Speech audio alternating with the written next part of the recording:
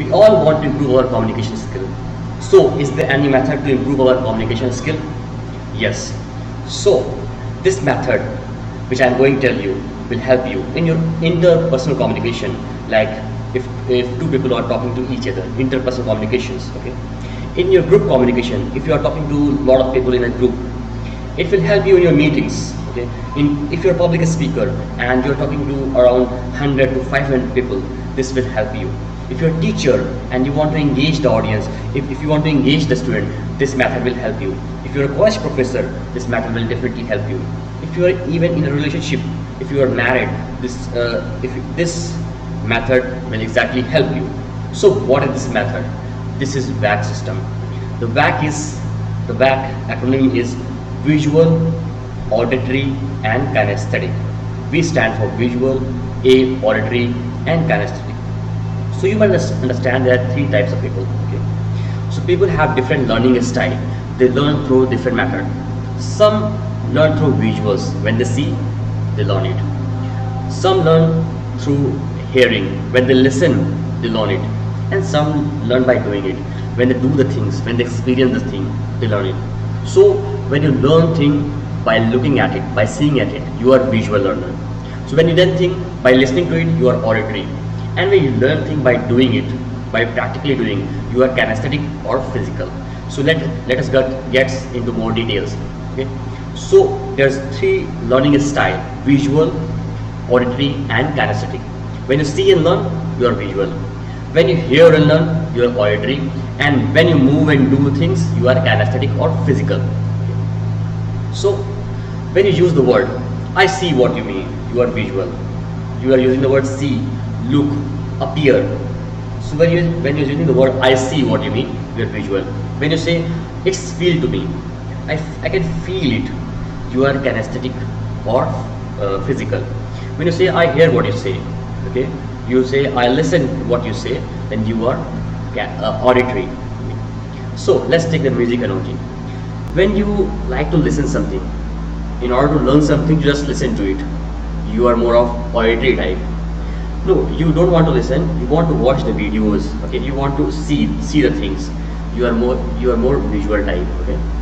No, you don't want to listen or hear. You want to do the practicals thing. You want to do the hands-on approach. Then you are more kinesthetic or physical.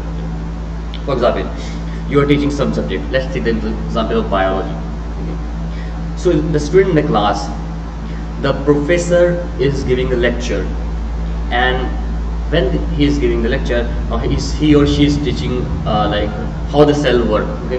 When the professor is giving the lecture, and some student can learn through lecture, some student can understand what the teacher just say. They can learn by the words of the teacher. When they can learn by the words of the teacher, they are auditory. Okay. Some student want to see the picture of the cells. Okay. When they see the pictures of the cell, when they see the graph, images of cell, they can understand it better. They are visual learner.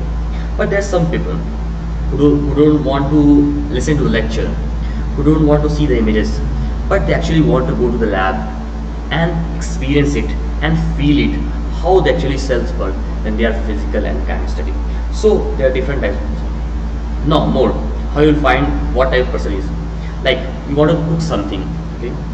You go to the internet and just see the recipe and read and follow the recipe. You are more of visual. You read the recipe and follow it. You are visual. Okay. Now you want to cook something. Okay. You want to make something. Okay. Now what you do? You don't go to internet. You just call your mom. Okay. You call your friend and ask her, or you ask your friend how to cook this recipe. Okay. How to cook this food. Then you are more of auditory. Okay. You are not reading on the internet, and you are not calling anyone. You are just going to the kitchen and giving it a try. You are just experiencing it, how you can make it. So you are physical or kinesthetic sort of person. So let us take one more example. Like you are operating a new machine. Let's say you have bought a new washing machine and you want to operate it. Okay. How will you do? If you read the instructions, then you are more of visual learner. Okay. When you call someone and ask for the question, how does it work, how it actually work, okay, you are more of auditory. Or you just switch on the button and just operating the machine. You are just using your hands and muscles. You are physical, then you are more of a kinesthetic person. So there are various learning styles. So in case of communication, you have to use these learning styles. When they use your learning style, the listener will be engaged more in it. He will understand you better. Okay? So let us take more real life example. So there is a couple out there, husband and wife. Husband is auditory. He loves to listen to things, and wife is visual. She loves to see, watch, imagine. Okay. Now husband said to the wife, "I love you, dear. I care for you. Okay, I like you. I care for you." He keep on saying that. He keep on saying that. But the wife is very visual. She doesn't understand her husband. Okay, she does not feel special. She does not feel that her husband like her, because she is visual. Now what the husband needs to do? Husband need to be visual. Now how he can be visual? He has to show love. He has to show how he like. He has to show how he care. Now how can he do it? He can give her the gift.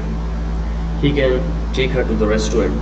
So the moment the husband gave her the gift, show the love, care and like, and the moment the husband take her to restaurant, she will feel special. She will feel here, because she is of more visual type. Okay, when you show her, she will feel more special. Okay, now take one more example. Now this time husband is visual and wife is physical. Now the husband is taking her to the restaurant. Okay, the husband is taking her wife, is giving her wife various gifts, but the wife is not feeling special. The wife is feeling that she is not being cared, she is not being loved.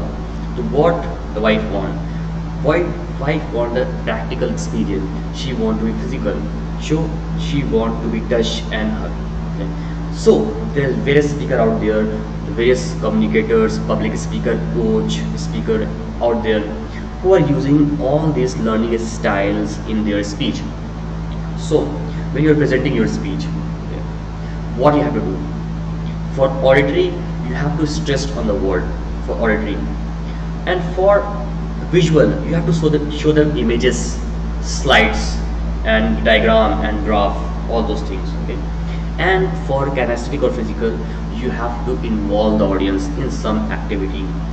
So keep in mind, when you are interacting with anybody, you have to use all three approaches. You don't have to miss any of these. So when you use all these approaches, your communication style will be perfect. Okay, so thanks for listening to me and have a great day.